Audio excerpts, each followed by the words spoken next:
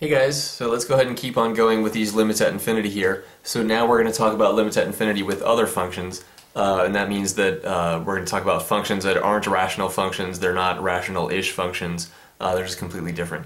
So I think it's pretty interesting with functions like this here, where you just have subtraction like this, and square roots and addition and so on. So example 9, limit as x goes to positive infinity of root x plus 1 minus root x. So remember we talked about if you're taking a limit at positive or negative infinity, there's really no concept of direct substitution, but you could just imagine what happens as x gets really super huge.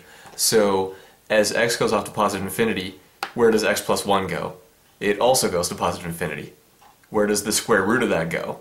That also goes to positive infinity. Alright? So pretty much this first term here is going off to positive infinity. What about this term? Well, as x goes to infinity, so does the square root of x. So pretty much what's happening is this thing is behaving like positive infinity minus infinity. But that's actually bad because this is undefined. Okay, infinity is not a real number, so you can't treat it like one.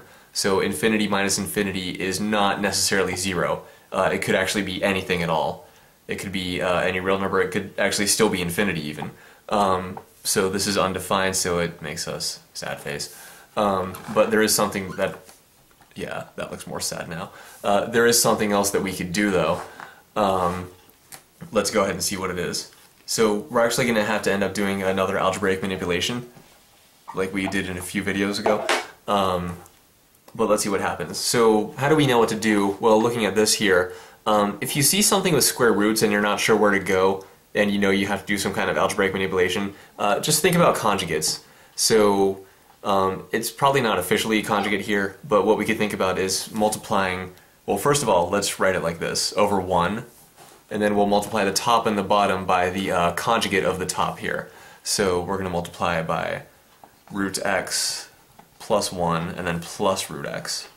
Alright, on the top and the bottom here. Okay. And we'll put square brackets around this whole thing here, even though we don't really need it, but it's good to have. So we've got this here now. So we're going to FOIL on the top, and then on the bottom, well, nothing's really happening on the bottom, we're just multiplying by 1. So this limit equals what? Equals the limit as x goes to positive infinity of what happens on the top when we FOIL. Root x plus 1 times root x plus 1. That just gives us plain old x plus 1. Alright? And then outer is root x plus 1 times root x. Inner is minus root x times root x plus 1. So it's outer and inner are the same thing. So they're going to cancel, right? Root x plus 1, root x, and then minus root x plus 1. So those are going to cancel, which is good, because when we do this kind of algebraic manipulation with the conjugate here, that's the idea, is we want outer and inner to cancel, right? So last gives us minus root x times positive root x, which is just minus x.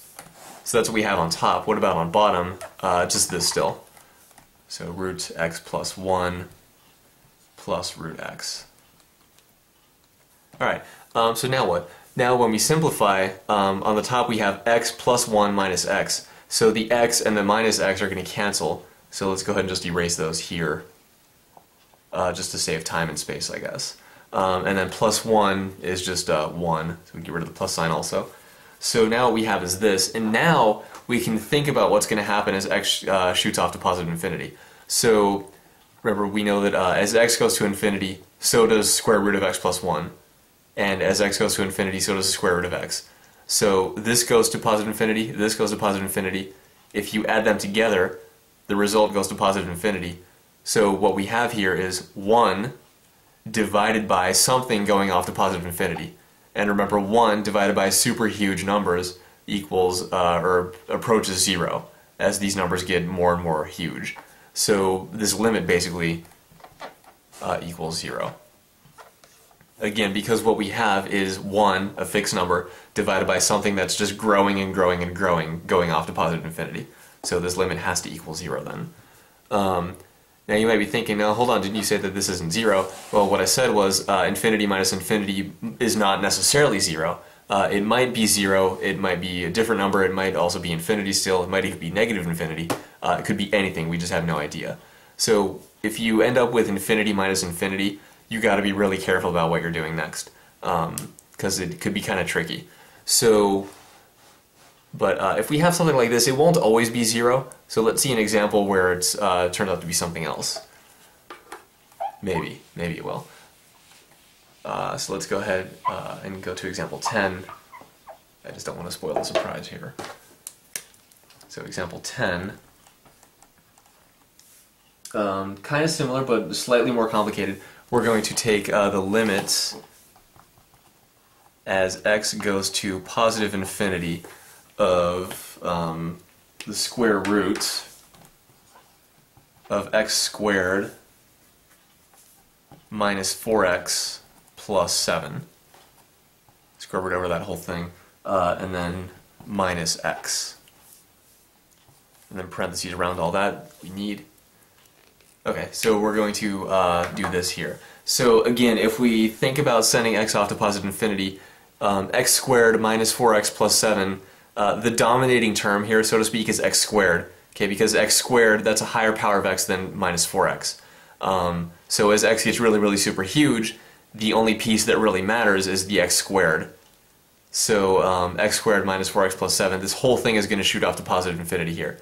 Take a square root of it, it's still going to go off to positive infinity.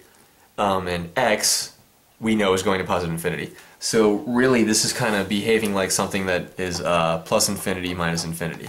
All right. But again, that's undefined, so sad face. So we have to try an algebraic manipulation here. And we're actually just going to do the same kind of algebraic manipulation that we just did. So let's go ahead and do that. So first step is to write this over 1. Okay. And now we're going to multiply the top and the bottom by the conjugate of the top. So here, that's going to be root x squared minus 4x plus 7. And then plus x now. And then the same thing on the bottom.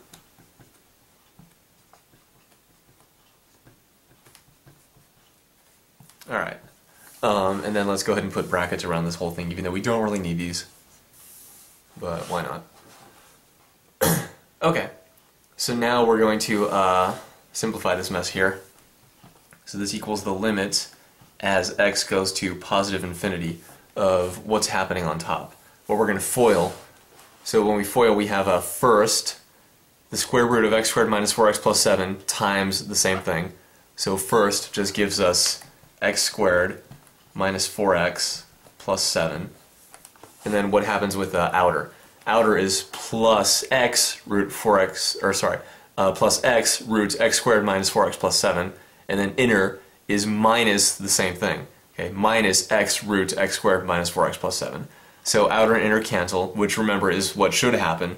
Okay, if that doesn't happen, something went wrong somewhere. So that's what should happen when we try this kind of trick here. And then last is minus x times plus x, or in other words, minus x squared. Okay, so that's what's happening on top. What's happening on bottom, we just have this guy floating around here still. So we have root x squared minus 4x plus 7. And then outside of the square root we have plus x. Okay, so this is our new limit here. So let's see what's happening now. On the top we have x squared minus 4x plus 7 minus x squared. So this x squared and this minus x squared are going to cancel. Alright. If you cancel like this, be careful, this minus sign has to stay here because it's on the 4x here, so it's minus 4x plus 7. Okay, so now we're down to this here. So now what we want to do, it's a little more complicated than example 9, and actually we're going to use a technique that's sort of similar to example 8. It's actually pretty much from here, it's pretty much going to be just like example 8, but a little more complicated because we have this plus x out here. But the idea is still the same. We want to look at the highest power of x that appears on the top, highest power of x that appears on the bottom, and see what to do from there. So highest power of x on the top is just x to the first, right? So we have negative 4x plus 7. So the highest power of x that appears is x to the first. That's good. on the bottom, what do we have? We have square root of all this stuff plus x. So remember, when x gets really super huge, this guy over here is kind of behaving like what? Well, let's see. When x, we're going to write that down here just to make a point. When x gets really super huge, square root of x squared minus 4x plus 7 behaves like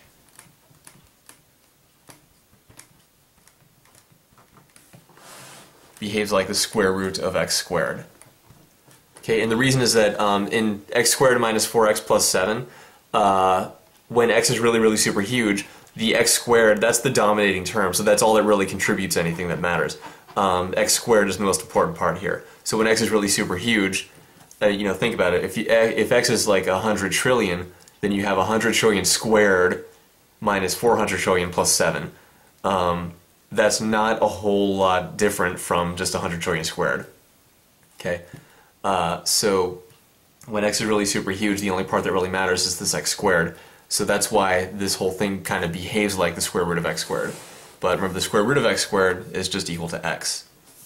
Technically speaking, it's the absolute value of x, but x is going off to positive infinity, so we could just assume that x is positive anyway. So we don't have to worry about absolute values here. So we could just say x. And that's good here. Alright, so when x gets really super huge, this whole thing here just kind of behaves like x, and that's good. So what we pretty much have is negative 4x plus 7 over something behaving like x plus another x. So really, the highest power of x that appears on the bottom is just x to the first. Okay, because this whole square root behaves like x to the first, and this is x to the first. So highest power of x on top is x to the first, highest power of x on the bottom is x to the first. So that's good that they're the same. So now what we can do is multiply the top here and the bottom by 1 over x. Alright, so we're going to distribute that through to everything. So let's go ahead and do this, and we want to be careful about that. So now what we're going to have is equals limit as x goes to positive infinity of what? On the top we have minus 4x over x, and then plus 7 over x. And then what's happening on the bottom, we have 1 over x times the square root of x squared minus 4x plus 7. And then plus x over x. Alright, so we're taking a limit as x goes to positive infinity of this whole thing here. So we're kind of running out of room here, but let's, well, we have some room over here, I guess, so let's go ahead and use it. So this is going to equal what? This is going to equal the limit as x goes to positive infinity. Before we move over here, remember that trick we had in example 8? 1 over x, that's the same thing as the square root of 1 over x squared, right? And remember, square root of this times square root of that, you can push this into that and it'll all be under 1 square root. So if you're not sure about that, go ahead and check the video, the previous video where we did example 8, and you'll see what I'm talking about there. So 1 over x is the same thing as square root of 1 over x squared. So square root of something times square root of something else, you can push them together under 1 square root. So this is actually going to be, let's simplify a little bit also. Minus 4x over x is minus 4. Plus 7 over x can't be simplified.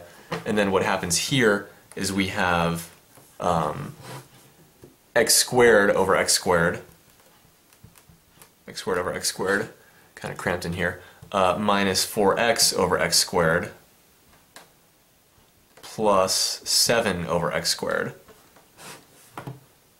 And then plus x over x is just plus 1. So sorry about all the cramping in here. Let's go ahead and mosey on back up to the top where we have more room. So if we do that, continuing all this stuff here, let's go ahead and rewrite what we just wrote a little bigger now. This is going to equal limit as x goes to positive infinity of negative 4 plus 7 over x over the square root of x squared over x squared minus 4x over x squared plus 7 over x squared plus 1. Alright, so this is what we wrote in the bottom corner here, just a little bit bigger now, easier to read. So when we simplify this now, what's going to happen? We're going to have equals limit as x goes to positive infinity of negative 4 plus 7 over x divided by, let's get rid of this here, divided by root 1, okay, x squared over x squared is 1, minus 4 over x plus 7 over x squared, and then plus 1. Alright, so now we're ready to think about what happens as we send x off to infinity. So when we do that, let's see. If x goes to infinity, where does negative 4 go? It just stays negative 4. As x goes to infinity, where does 7 over x go? Well, x gets really super huge, so we have 7 divided by really super huge numbers, which means this is going to 0. Alright, 1 just stays 1, minus 4 over x, as x gets really super huge, minus 4 over x becomes really super tiny, close to 0. And same thing here, 7 over x squared, as x gets really super huge, x squared also gets really super huge, and then 7 over x squared goes to 0 here. Yeah, this is all inside the square root, but that doesn't actually matter, so remember we can push limits inside of square roots like that. That was one of the properties we had a while back. And there were some subtle details with that, but we don't have to worry about that with this, because we know we can just assume that x is always positive. Alrighty, so then what? Then 1 just stays 1. So really, this equals, and now we can drop the limit symbol because we're evaluating. So this equals negative 4 plus 0 divided by square root of 1 minus 0 plus 0, right? And then plus 1 outside of that. Oops. So that's what we have here. So really this is minus 4 over root 1 plus 1, which is just 2. So this whole thing then is negative 2. And that's our answer for this limit here. So for example 10, the answer is negative 2, which you probably wouldn't have guessed just by looking at the original problem. You might have guessed it would have been 0 again. But no, that's why you got to be careful with infinity minus infinity. It could be 0, it could be something else, it could be anything really. So if you have something like we had with example 10 and example 9, try that algebraic manipulation trick where you write it over 1 and then multiply by a conjugate.